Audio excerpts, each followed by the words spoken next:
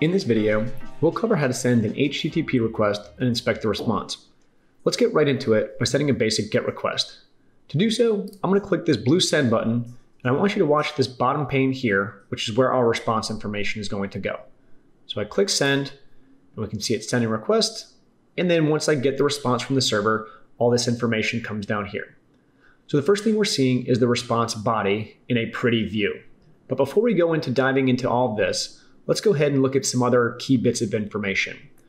So in this section up here, we see the first thing here is our status code. In this case, we had a successful GET request, so we got a status of 200, and Postman will always give you a bit of information about what the status code could mean. We have the time it took to send the request and get the response, and then we also have information on the response size. So we can see how big the response body was, and we can see how big the response headers were. Cool. Now let's go ahead and look. So now we're looking at the response body, and let's go ahead and look at these various tabs here. So this is the formatted version of the response, but what actually comes back from the server is going to be under this raw tab here.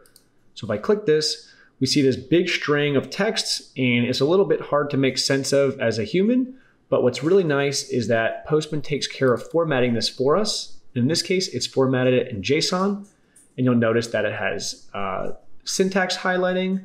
There are other important things to note in here. If there are any links that are relative to the API, they'll be clickable, and I can go ahead and click this and have a new request pop up.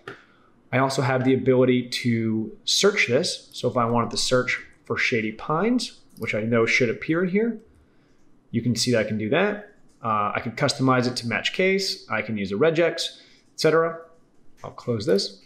You're also able to copy the entire response body, which is pretty handy. And yeah, so this is the response body, and it's formatted in a way that we can make sense of.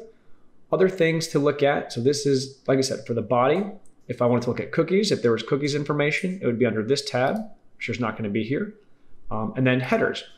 So these are the response headers, and you can see that one important thing here is the content type returned this application/JSON.